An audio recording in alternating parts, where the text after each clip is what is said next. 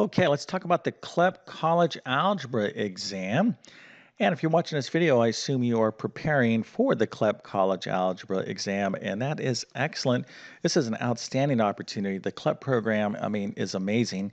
As you probably already know, the CLEP program gives you an opportunity to test out and get college credit for a particular course. In this case, it's going to be college algebra. There is another CLEP math exam. It's the CLEP College Mathematics, which is considerably more advanced than the CLEP college algebra, but nevertheless, college algebra is a pretty common course in college, okay, and at the university level. So if you can get credit for this, then that's outstanding. Again, we're talking about the CLEP. It's going to save you two precious things in our lives, okay? Everyone's life. And for yours and mine, the two most precious things are going to be time and money, okay? Well, these are what some of the most valuable, resources outside of the things that we get from our family and our loved ones and whatnot. You don't want to waste your time and you don't want to waste your money. And if you can get credit, okay, for the things you've already studied, right, you're going to save a ton of time and a ton of money in college. So it's definitely a worthwhile endeavor. So what I have here for you is a practice problem that you should be able to do pretty confidently if you are fully prepared for the CLEP College Algebra exam. Of course, I'm going to solve this here in a second, but if you want to go ahead and pause the video and solve it and put your answer into the comment section, that would be awesome as well. So I'm going to get into the solution to this particular problem in just 1 second. But first, let me quickly introduce myself. My name is John. I'm the founder of Tablet Class Math. I'm also a middle and high school math teacher, and I've developed an outstanding CLEP College Algebra math prep course. I'm going to leave a link to that in the description of this video, but I've had many people use my CLEP college algebra math test prep course with success. Okay, so I definitely know you can pass if you have the right material and enough time. You can get through and pass this CLEP college algebra exam. But in order to be successful on the CLEP college algebra exam, you're going to be able to handle problems like this. So before I solve this problem, just real quick, college algebra is effectively the equivalent of like high school algebra 2. Okay, so typically when you're in high school, you'll take an algebra 1 course. It could be a little bit different for some of you out there, but this is probably the most common courses that high school students take. Algebra 1, geometry, algebra 2, then maybe like pre-calculus or statistics. So college algebra is basically pretty close to what you learn at the Algebra 2 level, okay, of mathematics. So what is in the Algebra 2 level? Well, you have things like polynomial equations, quadratic equations, systems, matrices, all kinds of linear equations, rational equations. There's a lot of stuff. And the topic that we're dealing with here is logarithmic and exponential equations. Okay, so this is a full chapter that you should have studied somewhere along the line in Algebra 2. Now, if you didn't take Algebra 2, well, you're going to have a tough time on the college algebra exam unless you take my math course and you have enough time to learn it. If you take my full math course, you can still be successful on the CLEP college algebra exam, but mostly I think this test is designed for those of you that have already completed at least up to Algebra 2, but maybe even pre-calculus as well. All right, let's get into this problem now.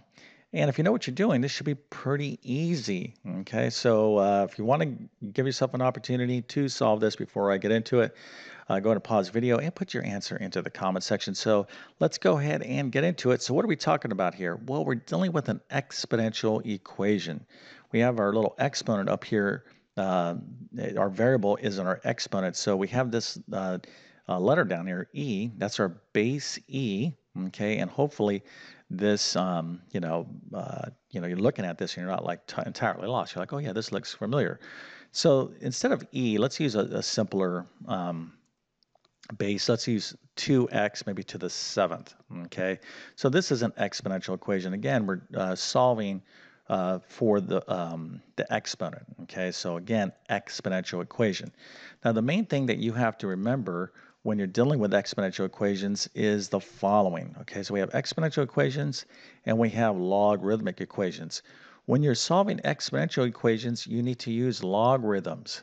Okay, And when you're solving logarithmic equations, you need to use exponents because exponents and logarithms, these are inverse functions of one another. So when you look at this right off the bat, you need to be thinking logarithms. Now, there's two types of logarithms that we use. Now, if you go into your calculator, you'll see this LOG button. Yeah, that's a terrible LOG. I could do better than that.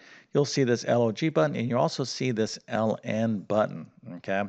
So this LOG button is what we call common log. Okay, it's base 10, and LNE is really log base E. Okay, so anytime we have a base that's E, we want to use the LN function. Now we couldn't use the LOG button and get the right answer, but you just want to be in the habit is anytime you see base E, you're thinking LN. Okay. All right. So with that being said, that's just a quick overview. Let's get into actually how we solve this problem. Okay. So the first thing we need to do, we have to isolate this part of the problem. We have to isolate the base and the exponent. So you can see I have this e to the 2x minus 1 is equal to 2. So let's go ahead and move that 1 to the other side of the equation. So it gives me e to the 2x is equal to 3. Okay, so this would be similar to like our equation right here, 2x is equal to 7. So we just have a base, an exponent, and a number. This is where you want to get the problem to, and now we're at this point. Now at this point in the problem, you want to take the log of both sides of the equation, okay? So in this particular example, 2x is equal to 7, we would take the log of both sides.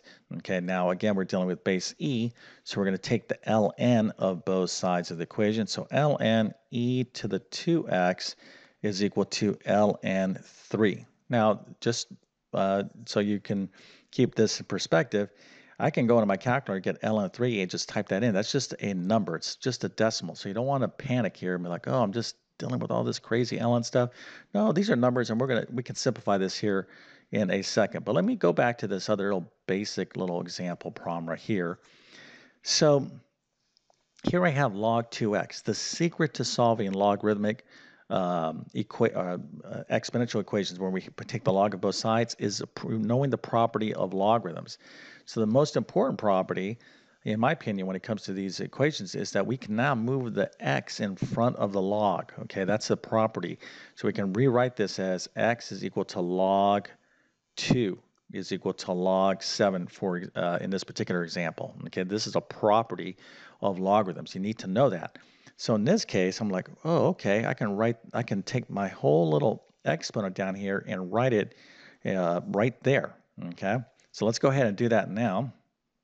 So I'm going to move this down right there. So it's going to give me 2x is equal to ln e is equal to ln 3. All right, so at this point, now we're just going to use some basic algebra, but my question to you is, what is the value of ln e? Okay, ln e is equal to what? You don't even need your calculator. Put your answer into the comment section. What is the answer? Hopefully, all of you said 1. It's nothing but 1, and you would be correct. So ln e is 1, so now I just have 2x is equal to ln 3. So I want to solve for x. What do I need to do? Well, it's basic algebra, right? Just simply going to go ahead and divide both sides of the equation by 2. So I get x is equal to ln 3 divided by 2, and I am done.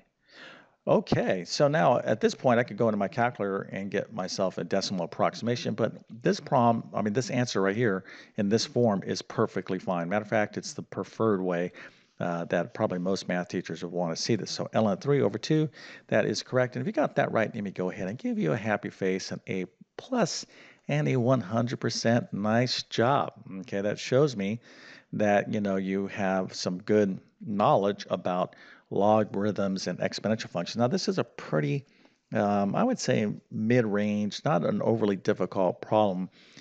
So if you were lost on this, well, that's an indication that you're probably not fully ready for the CLEP College Algebra exam. Okay, it doesn't mean that you don't take it, but you want to be fully ready because you don't want to leave anything to chance when you go in and take these particular exams. So, but if you got this right, there's other stuff that you need to know as well. The bottom line is it pays to study. Okay, you always want to overstudy for an exam like the CLEP college algebra exam because the benefits of passing are so awesome. Okay, again, you're going to save yourself money and time. Okay, so that is an outstanding goal to go for.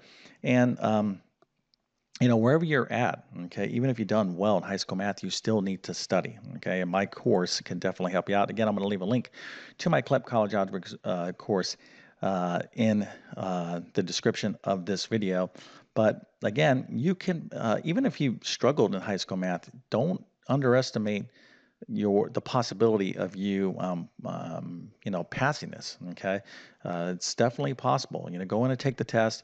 Again, I think you'll probably do a lot better than you think you can, but you need the right materials. Again, I'm going to leave the link to my CLEP college algebra math prep course in the description of this video. Don't forget to subscribe, by the way. Been on YouTube for 10 plus years, have over 1,000 videos on my channel, Basic to Advanced Math. A lot of that stuff can help you prepare for the CLEP as well. And if this video helps you out in some way, please go ahead and consider smashing that like button. And leave me some feedback. Were you considering taking the CLEP College Math exam? Okay, and how did you find out about the CLEP exam as well? I'm interested in knowing about that. Was your high school math teacher, maybe it was your guidance counselor, but programs like the CLEP everyone should know about this, okay, because we're really talking about free money. If you've learned something and you have an opportunity to test out and get full credit for it, well, that's pretty awesome, okay? So even if you're not taking the CLEP exam or you're still not sure, just the fact that you know about the CLEP exam is, an advantage. Okay, so I definitely wish you all the best on the CLEP exam. Thank you for your time and have a great day.